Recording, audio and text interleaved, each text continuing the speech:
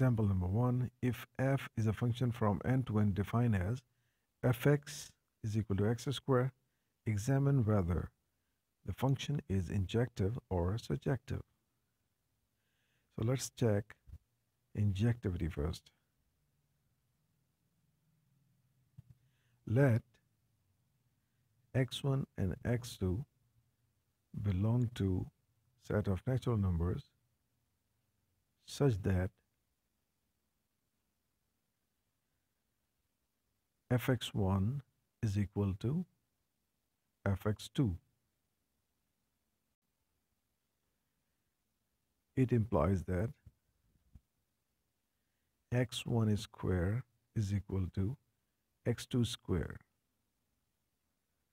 It implies that x1 square minus x2 square is equal to 0. It implies that x1 plus x2 into x1 minus x2 is equal to 0. So either x1 plus x2 is equal to 0, or x1 minus x2 is equal to 0. But since x1 and x2 belong to set of natural numbers, the sum of two natural numbers can never be equal to 0. So x1 is equal to x2 is the only valid result.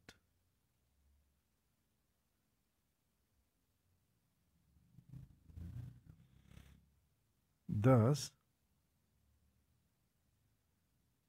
fx1 is equal to fx2 implies that x1 is equal to x2 only.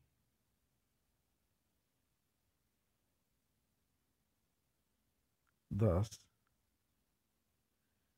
fx is an injective function.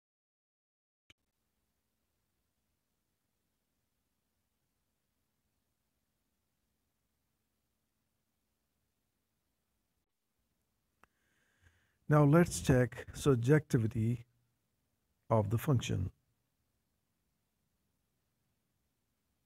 For that purpose, let us assume y is equal to fx,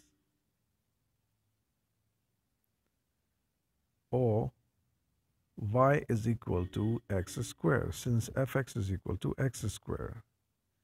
It implies that x is equal to under root y, though there should be x is equal to plus minus under root y, but we neglect negative sign because x belongs to the set of natural numbers. Now, as we see,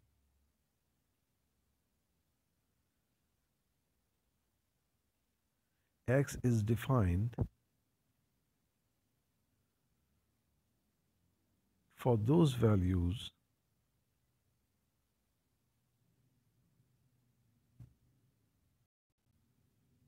of y for which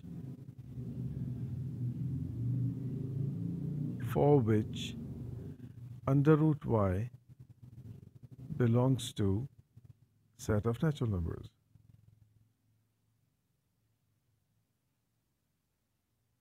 It implies that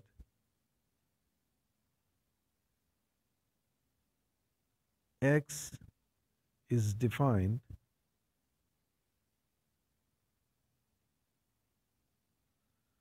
for y is equal to 1, 4, 9, 16, and so on.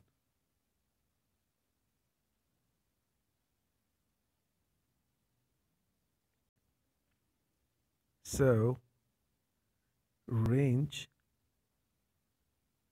of f is equal to set of 1, 4, 9, 16, and so on to infinity. But codomain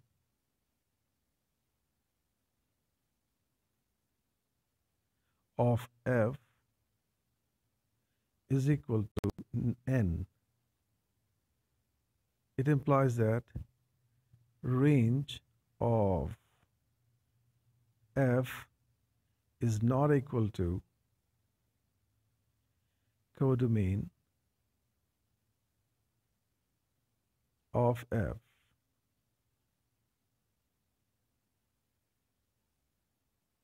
Thus,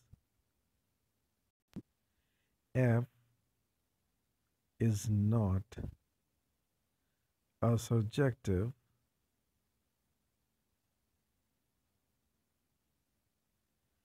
function.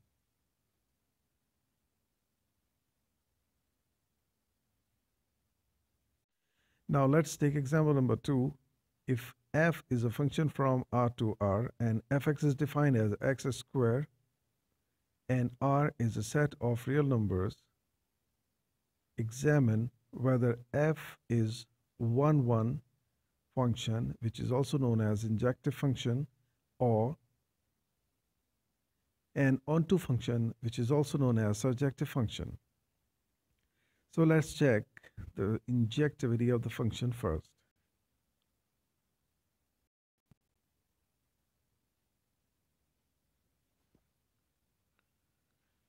Let us assume two arbitrary elements x1 and x2 from the set of real numbers such that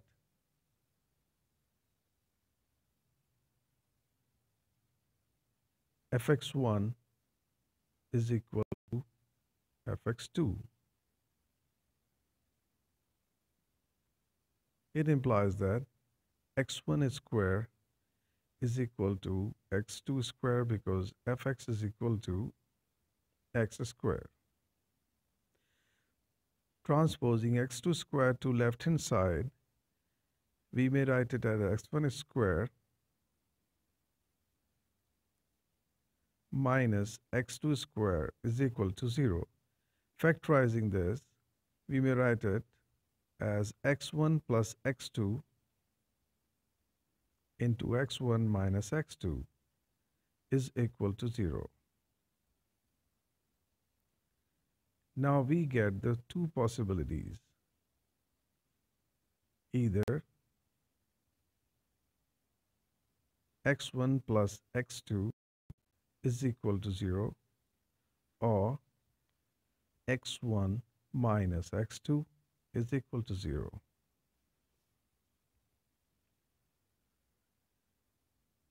Since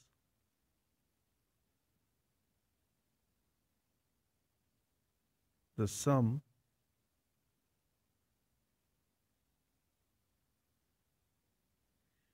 and difference of two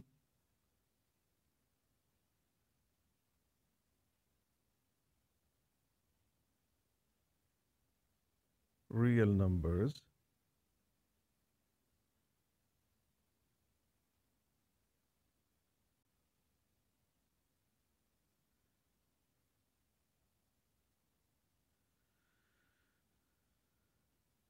are,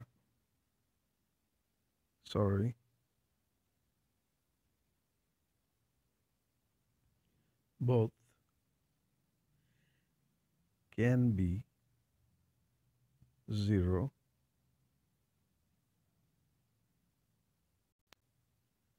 therefore both the results are valid.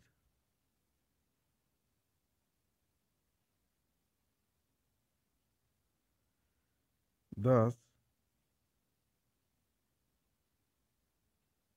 either x1 is equal to minus x1, x2, or x1 is equal to x2.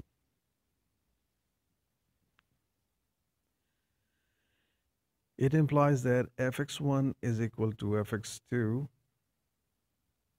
implies that x1 is equal to plus minus x2.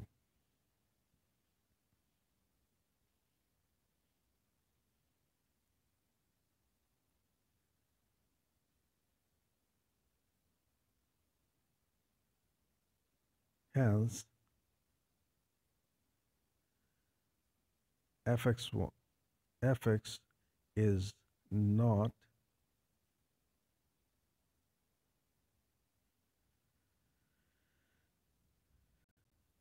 an injective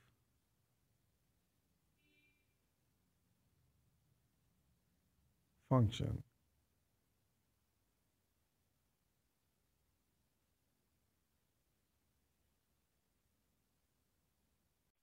Now let's check the surjectivity of the function. So let y is equal to fx or y is equal to x squared implies that x is equal to plus minus under root y.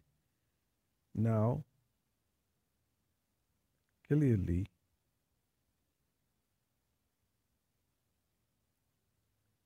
x is defined for all y belongs to R positive because for all y are negative, that is the negative real numbers,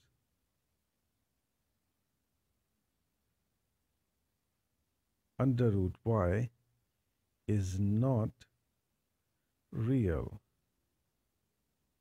and so x is not defined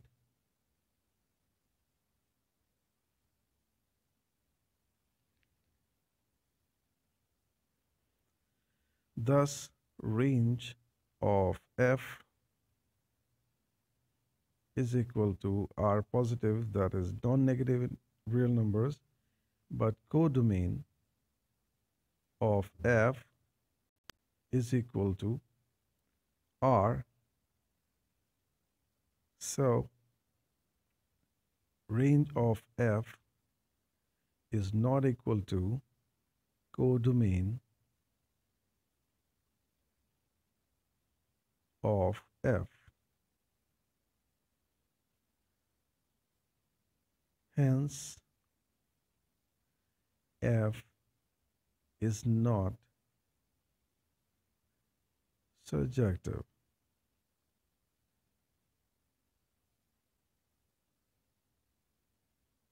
Thus, we may conclude that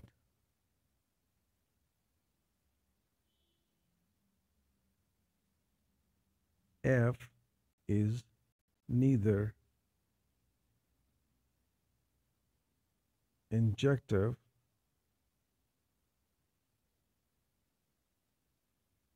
nor surjective.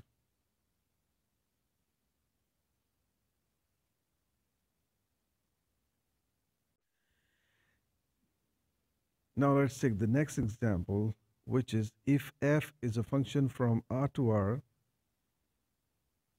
is a function defined as fx is equal to square bracket s, where square bracket x denotes the greatest integer which either which is either equal to x or less than x.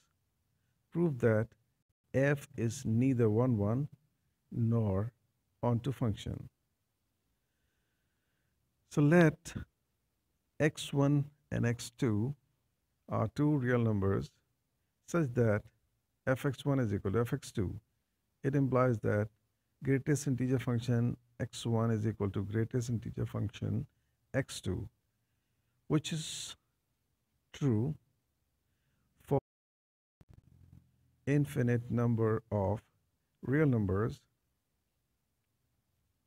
between any two consecutive integers.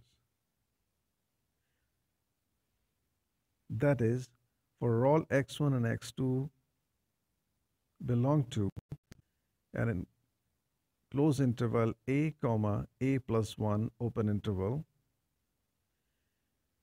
that is, all the numbers between two integers a and a plus 1, x1 greatest integer function is equal to x2 greatest integer function, which is equal to a.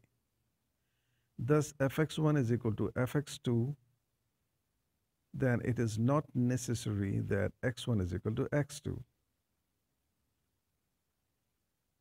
So, f is not 1, function.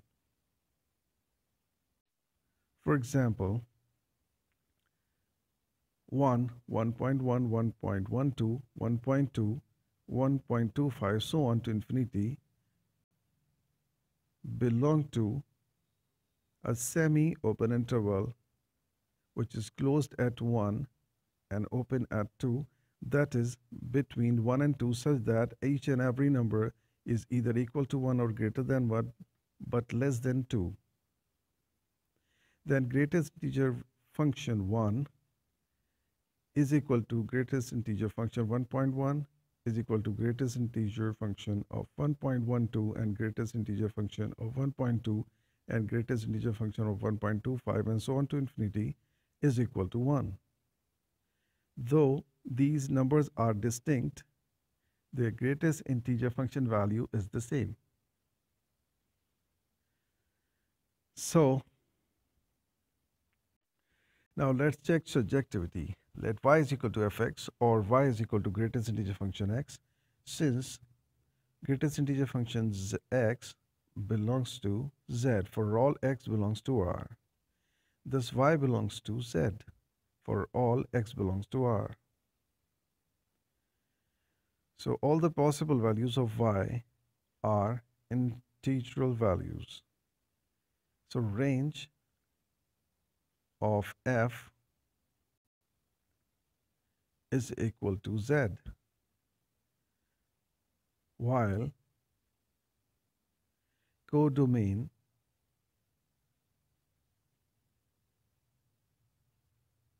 of f is equal to r. It implies that range of f is not equal to codomain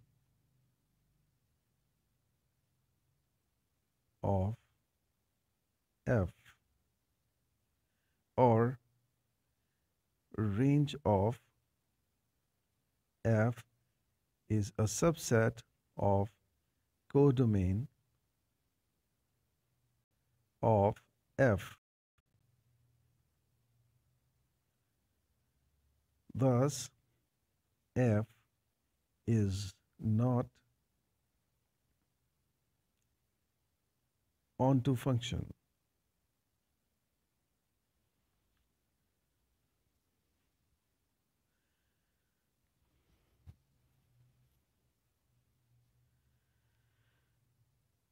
Hence, we may conclude that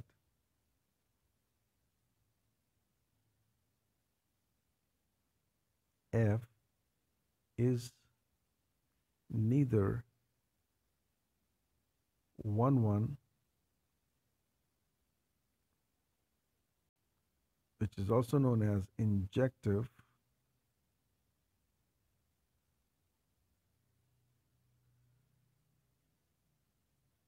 nor onto function, which is also known as surjective functions.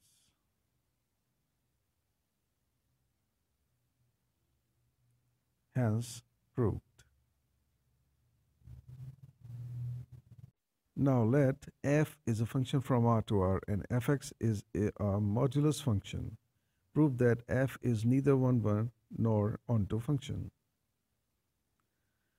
Let's check the injectivity first. So let us assume two arbitrary elements x1 and x2 belonging to R such that fx1 is equal to fx2. It implies that mod x1 is equal to mod x2, which implies that x1 is equal to plus minus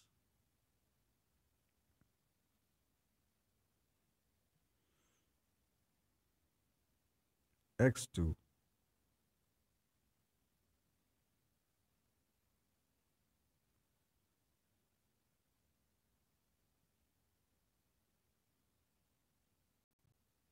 Or x1 is equal to x2 or x1 is equal to minus x2.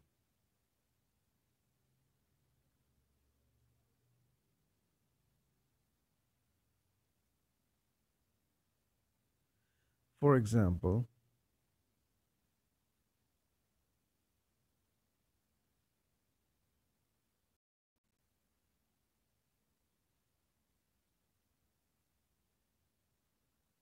mod 2 is equal to modulus minus 2.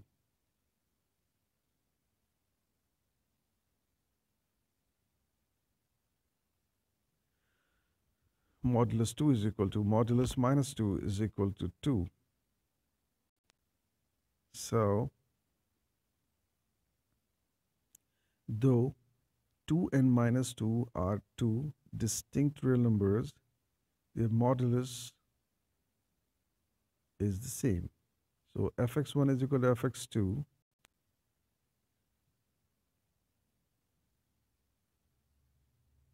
implies that either x1 is equal to x2 or x1 is equal to minus x2.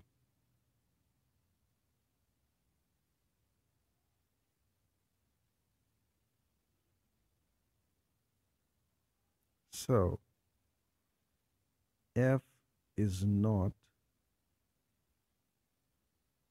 1 function.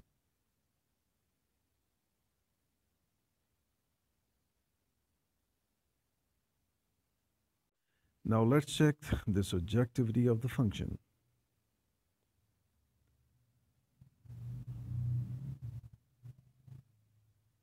Let y is equal to fx or y is equal to mod x. As we know that mod x is always greater than or equal to 0 for all x belong to R. So it implies that y is greater than or equal to 0 for all x belongs to R.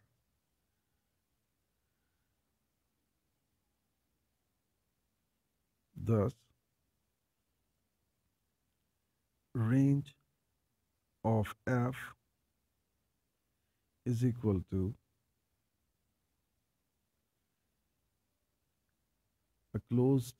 a semi-closed interval square bracket 0 comma infinity parenthesis with all the numbers lying in this interval, but codomain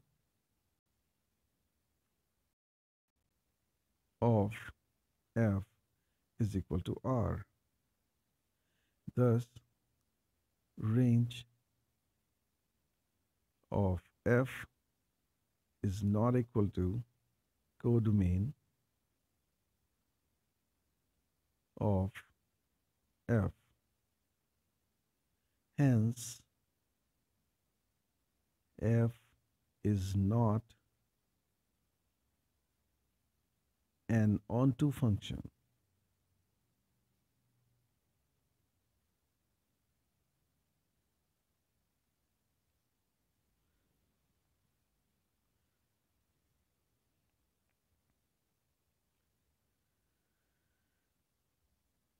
Thus, we may conclude that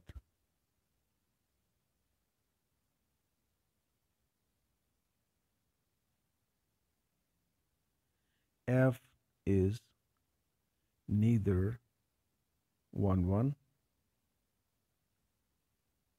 nor onto functions.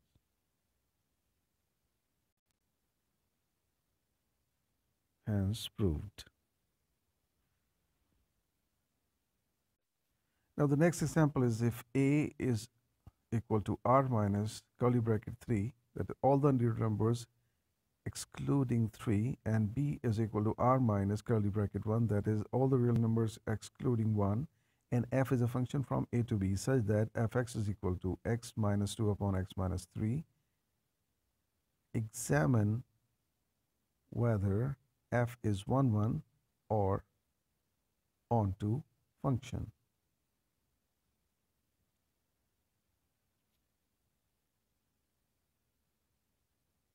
So let's check the injectivity.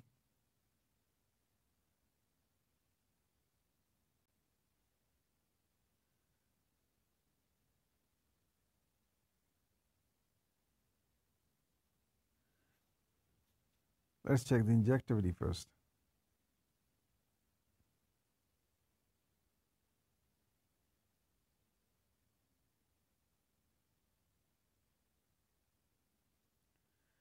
So let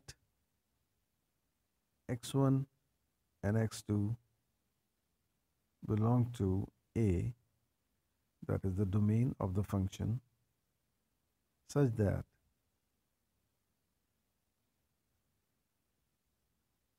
fx1 is equal to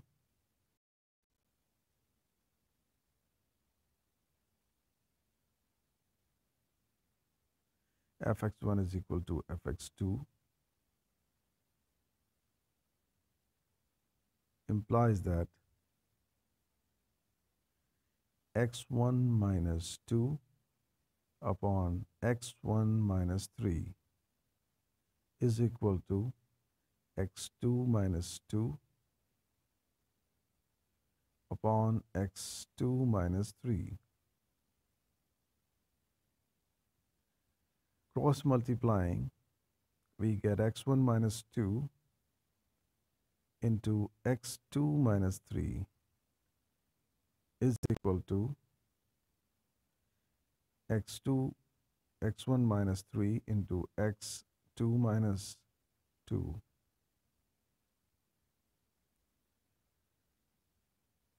It implies that multiplying both the brackets, we get x1, x2, x1 into minus 3 minus 3x1 minus 2 into x2 minus 2x2, and minus into minus plus 2 3s are 6 is equal to x1 into x2, x1 x2 on the right hand side, x1 into minus 2 minus 2x1 minus 3 into x2 minus 3x2, and minus into minus plus 2 3s are 6.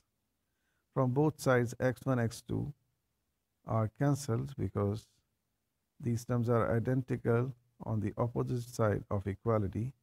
So we may cancel them directly. Now we have to transpose minus 2x1 to left hand side and 2x2 to right hand side. It implies that minus 3x1 transposing minus 2x1 becomes plus 2x1 is equal to minus 3x2, and transposing minus 2x2 on right hand side becomes 2x2, or simplifying we get minus x1 is equal to minus x2. It implies that x1 is equal to x2.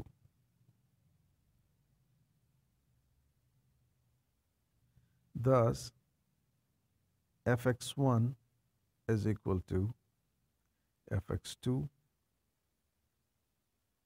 implies that x1 is equal to x2 only. for all x1, x2 belongs to A, that is R minus curly bracket 3.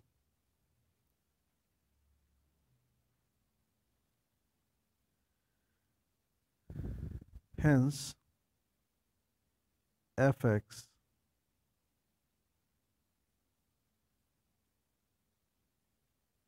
is one function.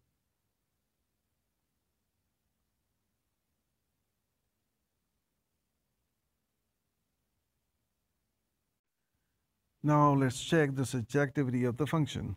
So let y is equal to fx, which is equal to x minus 2 upon x minus 3. It implies that y is equal to x minus 2 upon x minus 3, which implies that y into x minus 3 is equal to x minus 2, or xy minus 3y is equal to x minus 2, or xy transposing x to left hand side becomes minus x, and 3y to right hand side becomes positive 3y minus 2 as it is. Or you may take x common. In the bracket we get y minus 1.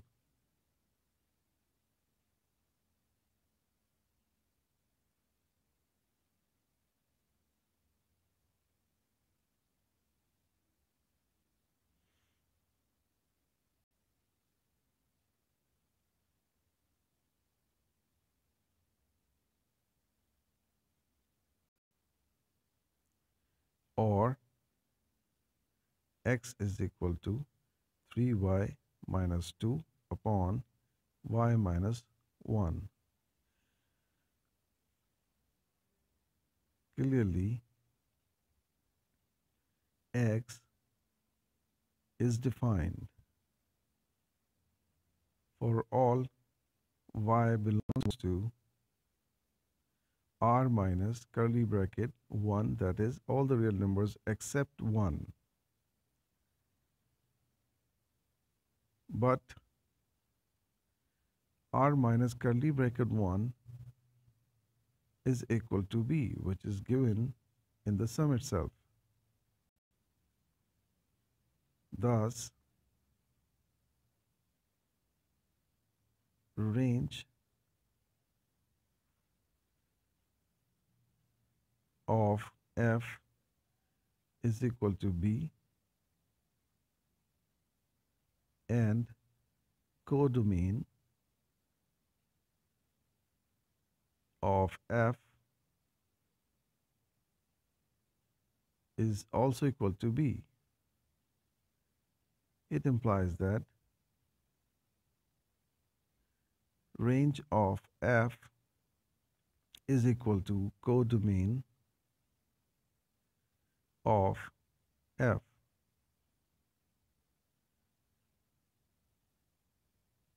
Hence,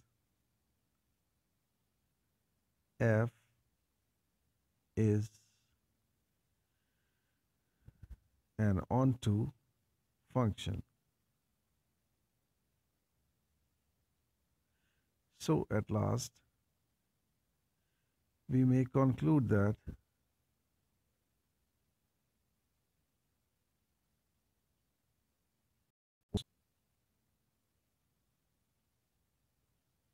f is 1 and onto function.